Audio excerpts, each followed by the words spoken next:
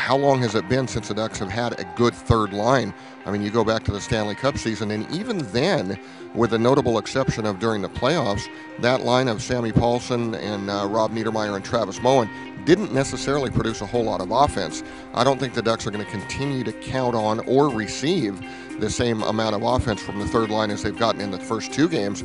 But if that line can be a threat offensively and hold its own defensively, particularly playing against top offensive players on the other side, that's a huge boost for the Ducks. We didn't come off the road celebrating like we just won those two games and we're the best team in the league. We know that we can play a lot better, and we want to play better. We want to play for each other and play hard, and that's a sign of a good team. Well, I think a big part is because a lot of guys from last year are still here, so it's not.